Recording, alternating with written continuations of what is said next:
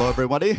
Welcome. It's our last day here at Next. I hope you guys had a really good time in this in the conference. I thought it was great. I hope some of you got to go to the concert last night. So welcome to Document Understanding with Vertex AI. My name is Tomas Moreno. I'm the Outbound Product Manager for Doc AI as well as Imagine. We're really excited to have you here today and really talk about some of the implementations that we've done with some of our partners and customers. So with me here today, we have Andreas. Andreas, please introduce yourself. So good morning, everybody. Andreas Vollmer from Commerzbank. Commerzbank is the second largest private bank in Germany. And I'm responsible within Commerzbank for everything around documents. Yeah? So from physical archives to digital postbox, but as well in between for the topic on document AI, which we will touch later. Balaji? Hey, my name is Balaji Muduluri. I am the Senior Vice President of Technology working at Equifax, part of Employer Solutions in a Workforce Solutions business unit. Okay, thank you. Okay, so if you haven't gone to our booth is over there in the back in the Innovation Center. You'll see our product portfolio. It's really composed of managed services as well as the different platform components for documents. Document AI really is managed service to get your processors, use generative AI to build processors for classification, extraction. Vertex AI Search is our solution for RAG. It's an implementation that we put a lot of investment in. So take a look at that demo as well. And then Gemini and documents. Take a look at those demos in there. A lot you can do with different documents. Okay, so and then there is another session at 10:15 for document understanding. So okay, that's the plug. I want to jump right into some of what our guests here have to talk about. So let's jump right into Balaji. Equifax is a 125-year-old company. We operate with 3 business units. One is credit bureau, identity, fraud products. The second one is international. We serve in more than 15 countries with both government products and identity credit bureau products in across 15 plus countries. The third one is where I work with in the part of the business unit, that is Workforce Solutions. The Workforce Solutions is about providing various employer solutions, such as compliance, tax management for Fortune 500 companies, which includes the Work Number. It's our brand, where we help our, the primary purpose of our company is to help the people to live their financial best. Wherever their mortgage needs are, wherever their government needs are, all of those places where our products were served to ensure that the people are living their financial best. So if you look at on the screen, as we are providing employer services, the products are heavily regulated products. I-9, unemployment claims, or tax products. All these products requires either the forms are either digital or a paper forms.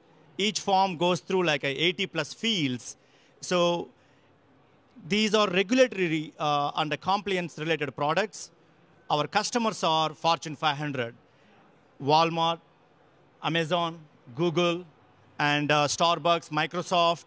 You name any company, Nordstrom, any company, they are our customers. What we do, their employee workforce, their regulatory compliance forms are managed properly and securely to make sure federal and state governments are using they're compliant with the federal and state governments.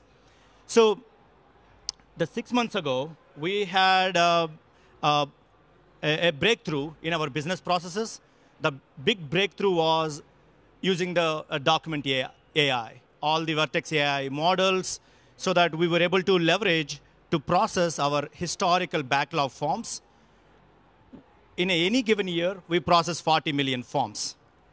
So that's a exhausting job for any business operations leader who leads that organization. Our breakthrough was identifying, extracting, classifying the documents, everything from a 60x. If you go to the next slide, please. So our problem statement is simple. Classify, extract, index the forms faster. So make sure we do the job correctly so that employers are compliant with the systems, right? So our entire workflow, we changed it to a modernized workflow so that we were able to resolve our entire 2 years of backlog forms also we were able to resolve.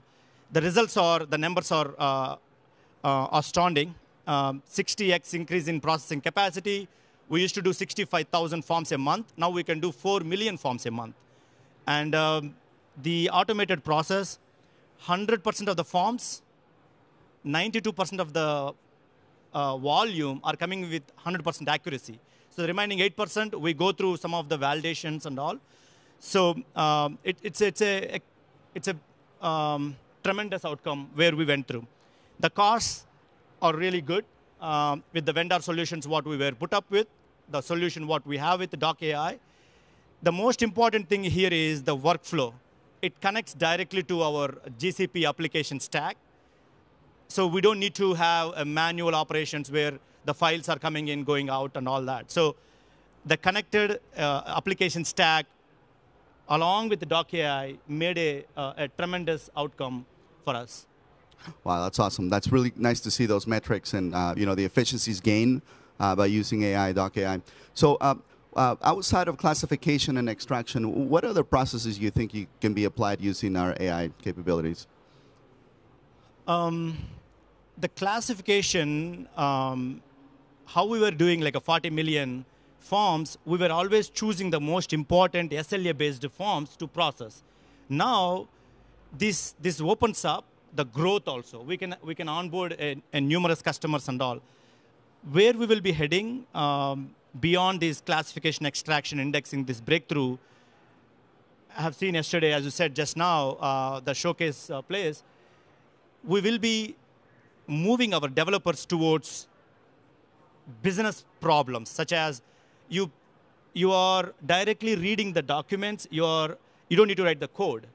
You are asking prompt questions to the API so that you can directly identifying the problems with the document and instantiating the workflows right from a stateless, codeless situations, right? So this is where it is going with the Gemini 1.5 as a model, and how we are going to leverage is enormous. Okay, that's great. Well, thank you, Balaji. We'll ask a few questions in a little bit, but first I'd like to pass it on to Andreas.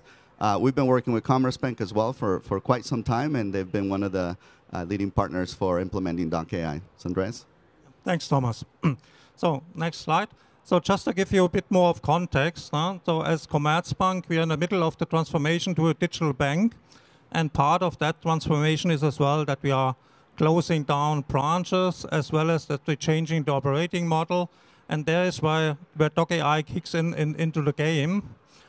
So that we change the overall processes of documents. We receive a lot still from our customers. So we turned that around and started with all physical documents coming in, which we are then running through the pipeline. You don't have to understand the slides in detail. It's about that we look for the classification, what document is it, and then we double check and extract the data out of the document. And then besides Doc AI features, the question comes how to find the right customer based on the data extracted, and then to align it to the right back office process, so that we really target much better than before to which team in the back office the document should run. And that's the status where we are, where you see the green tick on the top of the page. So we're in production now for 1.5 years, and we're running on a daily basis a lot of documents. We will see that on the next slide in more detail.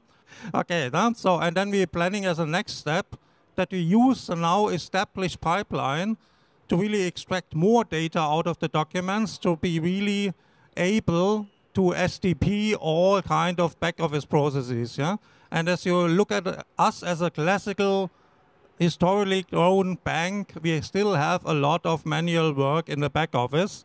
And this is now one major lever based on the capability of Doc AI pipeline that we're really going to start to SDP all that kind of back office processes. And we even planning, and that's why then the Gen AI enablement kicks in, to plan to do, if the document is anyhow running to the pipeline, to extract, to the summarization, to even do more information extraction out of that or interpretation of the information to be then stored and be able to use that in our processes. So Thomas, next slide, please. So, and if you look at that where we are today, we are running around 8,000 documents per day through the pipeline. Yeah, we are on an SDP ratio, and that includes the full pipeline, not only the Doc AI part, on an 80% level, which is already great. Yeah, so we planned that we plan to have that in one more year. So we are much faster in terms of automation than we thought before. We are running 3 processors, but that's not important. That depends on how many different forms we have. And we have everything. Yeah? We have handwritten ones, we have forms, we have contracts, we have everything which is coming in by our customers. So even you find a little letter like, dear Commerzbank, please delete my account. Yeah? And that's all what's on that service request by the client. But we are already able to run that through the pipeline as well on that automation ratio. If we look for the next big step we are planning to do towards end of 2024, you see that we significantly want to increase the number of documents we run through the pipeline. Yeah? So, and the limitation is not the capability of Doc AI, the limitation is in the later part of the pipeline to really find the right information and to design and to agree on which document should be processed where, that you can route it to the right place. Yeah? And we assume when we are now going to introduce in production the Gen AI-enabled processors, that we automatically increase our SDP ratio because it's much more accurate, and it will enable us as well on doing more things with it, which is on the current generation a bit more difficult, but it's really, really promising what we saw in our proof of concept or what you can see in Thomas' booth here.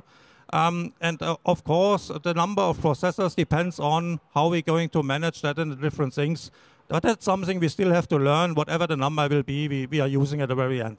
So one last slide, some key learnings, which is important from my side to bring it to you, because that's really, it's not about technology. It's about technology, but it's a lot more about the transformation of people working with it, including the IT guys, yeah, processes and operating model. We are that successful as we are because we involved, in particular, the back office guys from the very beginning. And it was really great to see that he said already early 2023, after a few months of production with a limited number of documents, oh, let's put everything on the pipeline, which can be handled up to now, which is really then rising acceptance as well as the speed of development. Huh? And the third one, there are changes by responsibilities, the way of working of the back office, the way of working in the branches, as well as in our way of working in the IT processing. Yeah?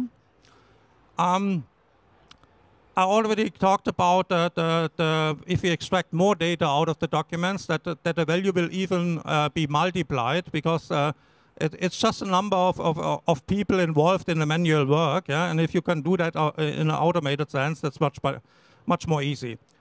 Last but not least, but a very important topic. Yeah? Of course, as a bank, we are living in a strongly regulated environment and industry. So therefore, we have to increase in parallel the governance function all around AI and how we're going to do that. Yeah? So that's we are doing for the full bank, not only for the Doc AI case, yeah? Because we are investing much more as well in AI in general. But it's really, really important because we can't get to the right acceptance over all the processes as well as with the regulators if we don't have that in mind and working on it very early. That would it be from my side, Thomas. Thank you so much, Andreas. A lot of information there. I think one of the key takeaways here is the learnings on how to apply, the different products, what to look out for. I think that's really important.